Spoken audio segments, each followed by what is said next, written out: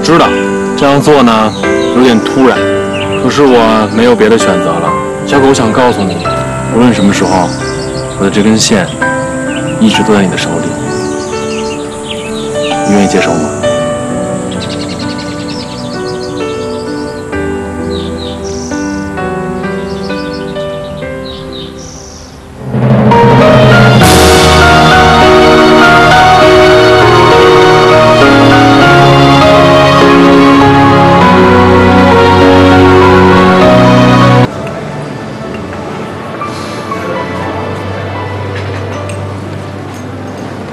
赵海潮，请坐。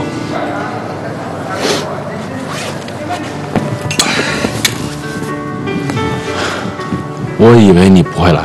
我为什么不来啊？你不找我，我也会找你。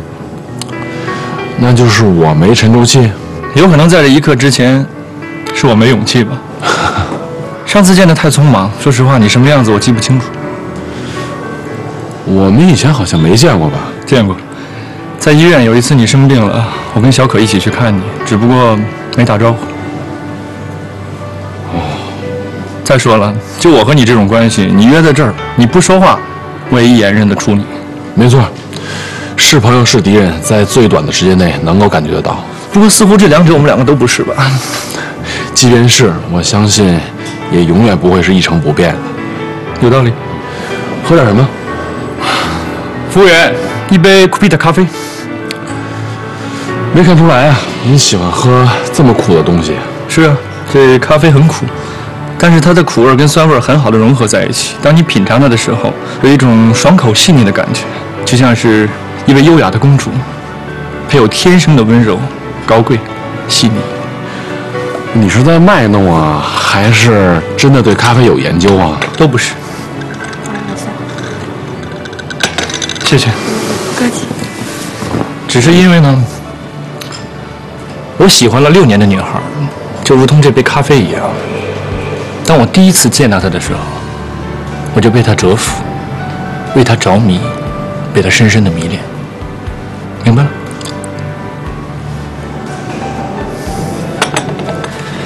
郑海潮，我知道你今天为什么找我，那小可。你想知道这些天我跟他在哪儿做了些什么，对吗？有些事情吧，没必要问，你也不用把我想的那么狭隘。我觉得你是一个特别聪明的人，咱俩见面就算是他的现男友，会见一下前男友也未尝不可吧？哦，就为了你这个现男友和我这个前男友，我很直率地告诉你，这些天我是跟小可在一起，但是我跟他什么都没有发生。我只是因为他心情不好，我去了趟北戴河。我想陪他散散心。不是，等会儿，你怎么知道他心情不好呢？神话告诉我的。神话？对。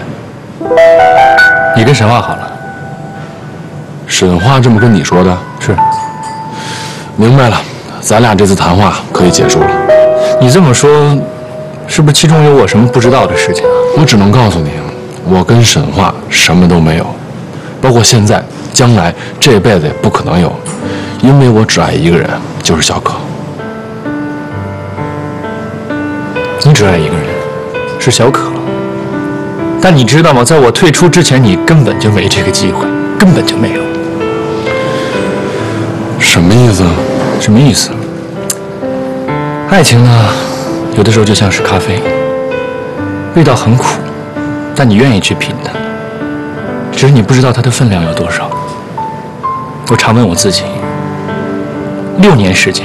你喝了这杯咖啡6年时间，它成为你生活中的一个习惯，不可更改，而且它的味道你也记得一清二楚。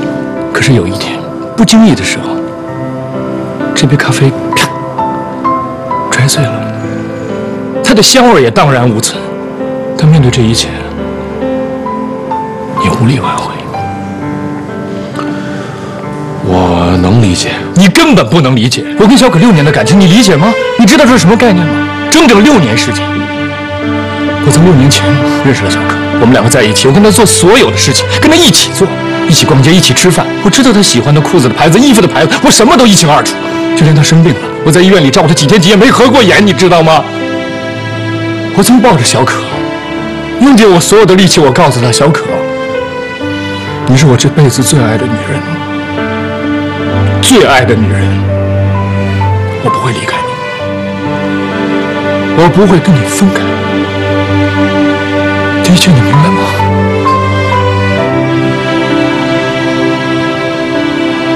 我不知道，我不知道我为什么要去美国，我也不知道我为什么平白无故遭人陷害，在美国吃了官司。这一切，小可知道吗？别跟他提过，我不想他担心我。你不知道在美国吃官司是什么概念？那时候我刚到美国，人生地不熟，没有任何根基，碰到这种事儿我很无力。就在我最无助的时候，我碰到了一个叫Vivian的女孩，她倾尽所有，帮我找律师，并且打赢了这场官司。这就是为什么后来你留在美国的原因。不尽然，Vivian爱我，但是我不爱Vivian，我只是觉得我亏欠了她太多，我在还债。上回回来，其实我是想带小可走的，可我没想Vivian突然出现了，把我跟她之间所有的一切全都告诉了小可。你可以跟小可把这一切都解释清楚。有些事儿其实越解释就越解释不清楚，尤其是你发现这个人心里已经有了别人。女人嘛，心不在你这儿了，做男人的就只有放弃，因为你拉不回他。我觉得你错了，你可以跟他解释清楚。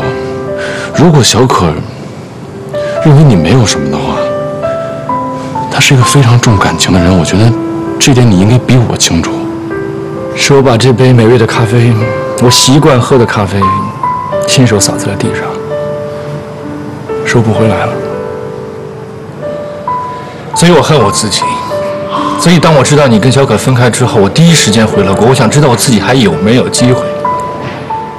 可就当我见了小可之后，我知道我输得一败涂地，我一点机会都没有，就只因为小可爱的那个男人是你。所以我明天就走，明天就回美国。这算是逃避？命，这是命，是命就无法逃避，你只能认命。郑海长，我们今天是第一次见面，应该也是最后一次。我想跟你说的是，你是个好男人，为了你自己，为了我这个小可的前男友，好好照顾小可，别像我一样不珍惜，把他给扔了，永远都抓不回来。还有，我跟你说的这一切别告诉小可，我不想他为我更担心。明白你的意思。好了，现在我轻松了，我把我所有沉重的东西，所有的包袱全都扔向了你，就因为你比我勇敢，比我更合适小可。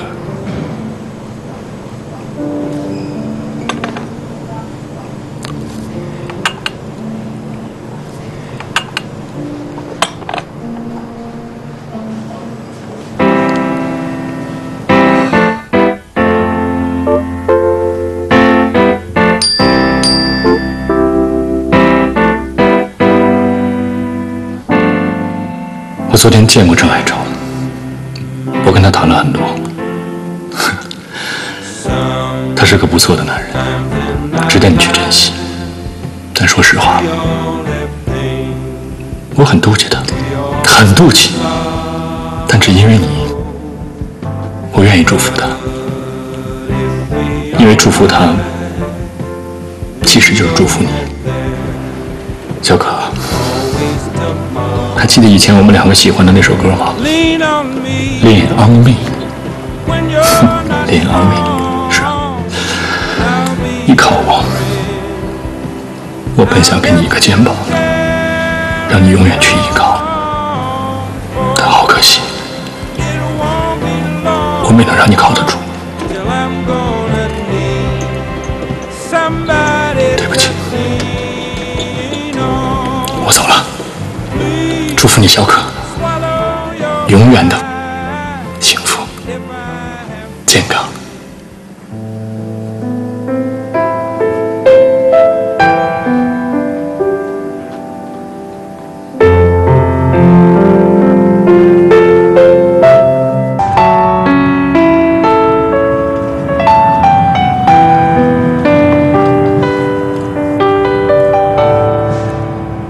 你怎么也不说话呀？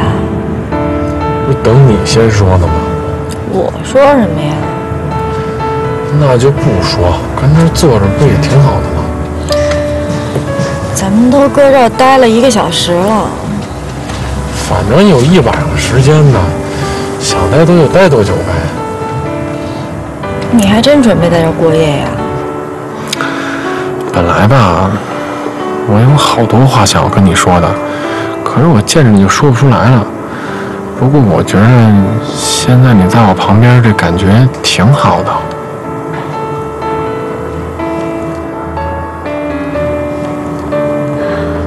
我还以为这辈子不会再见你了呢。我也以为这辈子我就找不着你了呢。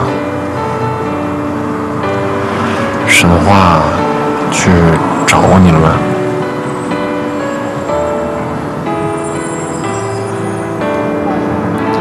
他从你对面搬走了。估计是没脸再回来了。他来那会儿吧，我觉得特别奇怪。他跟我说是什么爱情猎头给他租的房子，当时也没多问，也没多想，就成这样了。哎，你才认识他多久啊？我这都认识他多久了？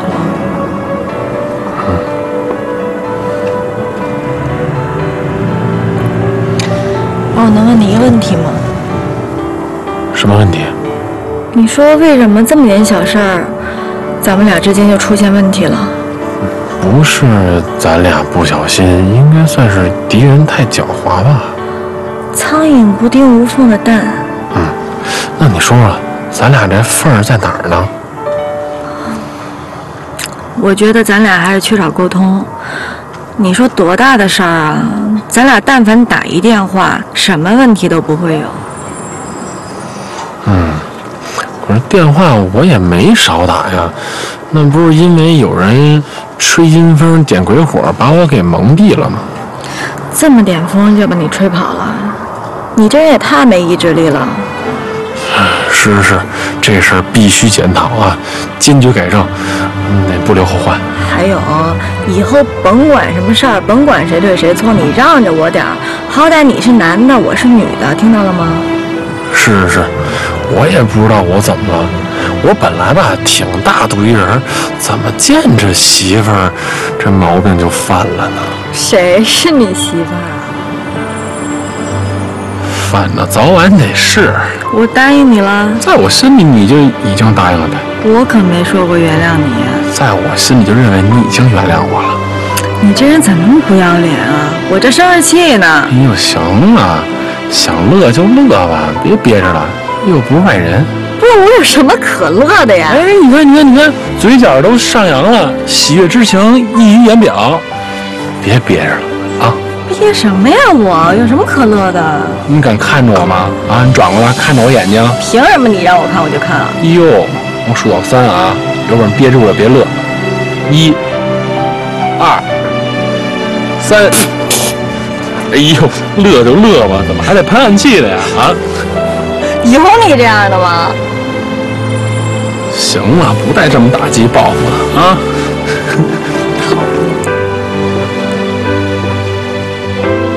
看流星，去死！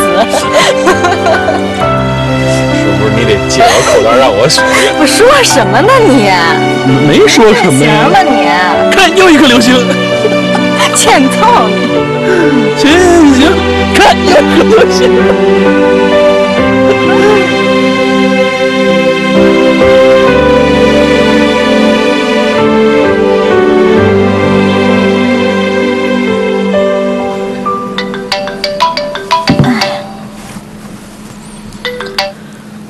喂，还睡呢？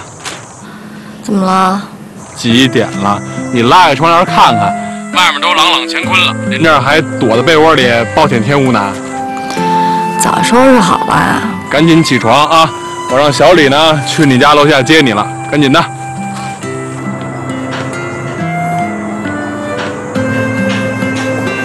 小哥姐下来了啊！这车怎么弄成这样啊？啊，那个您先上车，等会儿就知道了。这干嘛呀？您先上，慢点。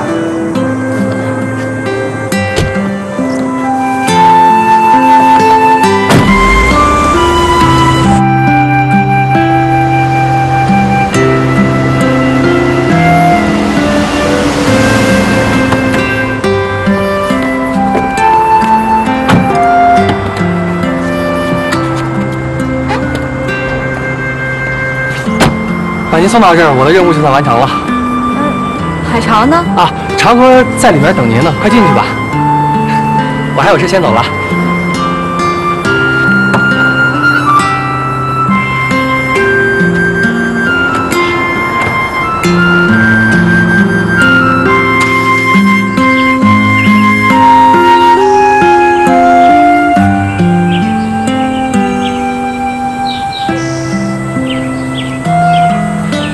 大周末的不让我睡觉，让我看你放风筝来了。还没吃饭呢吧？那里边有三明治，我亲手做的啊。真的啊？呀，先喝口牛奶。放过风筝吗？小时候放过，不过没放起来。我有时候会来这儿放，以前没有公司的时候，下午在这儿一放就是一下午，看着风筝，看着天，还是一件挺惬意的事儿。跟一根线较劲有什么劲呀？你不懂了吧？看着风筝呢，有时候就像看见了我自己。风筝啊，其实和人一样，渴望自由，希望自己能够飞得高一点、远一点。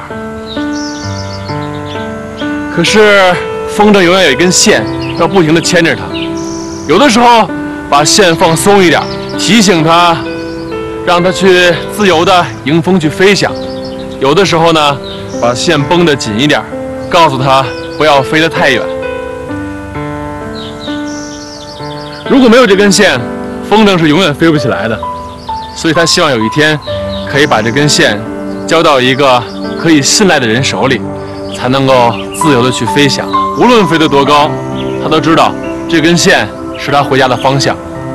小可，其实我知道，我是一个一心追求事业的人，有的时候会忽略你的感受，让你没有安全感。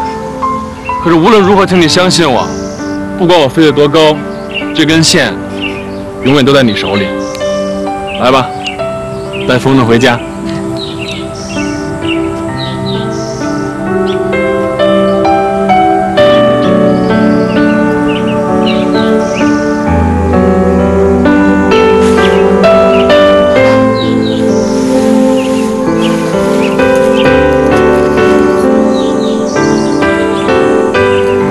知道这样做呢有点突然，可是我没有别的选择了。小狗，我想告诉你，无论什么时候，我的这根线一直都在你的手里，你愿意接受吗？